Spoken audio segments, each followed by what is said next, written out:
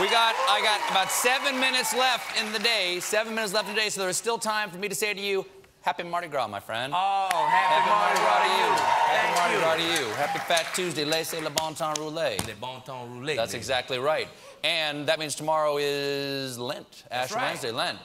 You giving up anything for Lent? I'm not giving up anything for Lent this year. I think I might. I think I'm thinking about giving up hope. It's either that or alcohol, and one of them's got to go. But speaking of Mardi Gras, I've got some beads here, and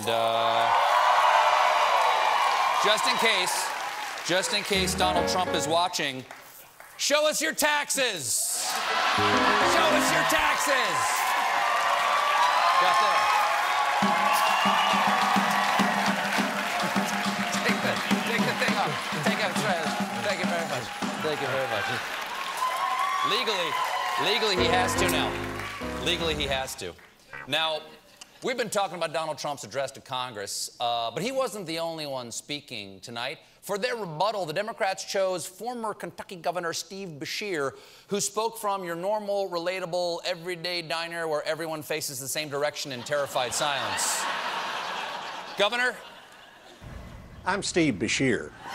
And I'm still waiting on my Denver omelet. Could we? All right. Beshear had an inclusive message. I'm a proud Democrat, but first and foremost, I'm a proud Republican and Democrat and mostly American. I'm also a man, but first and foremost, I'm a woman and a man and mostly human and a dog, rough. Who's a good boy? I am.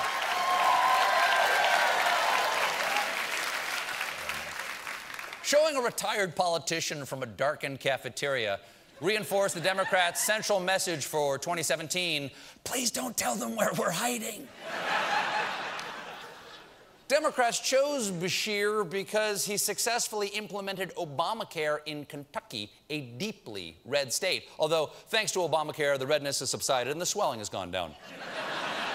Also, thanks to Obamacare, Kentucky's uninsured rate dropped over 12%, which meant thousands of Kentuckians were finally able to get treatment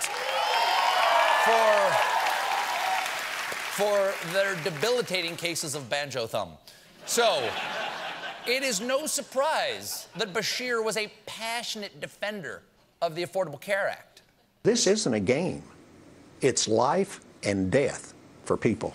Although I'll admit, life is a game. It's fun to put the little pegs and drive the little car around and zzz, little zzz on the wheel.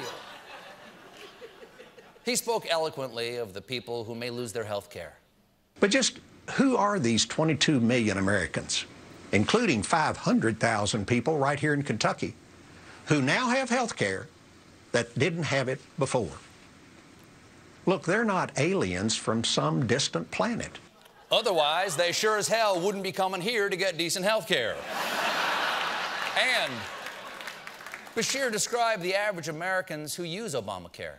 They're farmers, restaurant workers, part-time teachers, nurses' aides, construction workers, and entrepreneurs working at high-tech startups. They're people trapped in a diner with no means of escape.